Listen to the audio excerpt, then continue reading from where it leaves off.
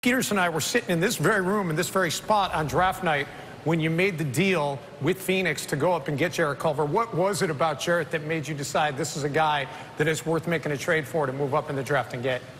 We paid a pretty high premium to move up there, and we moved a player to get him, but we really feel like he's a building block for us. Not only his character, his talent, his versatility, how he fits, not only how we want to play, but next to a guy like Karl-Anthony Towns is something that's very unique with his ability to not only offensively score and play make, but also defend, coming from a great program at Texas Tech. So for us, basketball-wise, it was a no-brainer, but then character and his commitment to be great is what made him special. Well, we're excited about him being a big part of our program moving forward. Of course.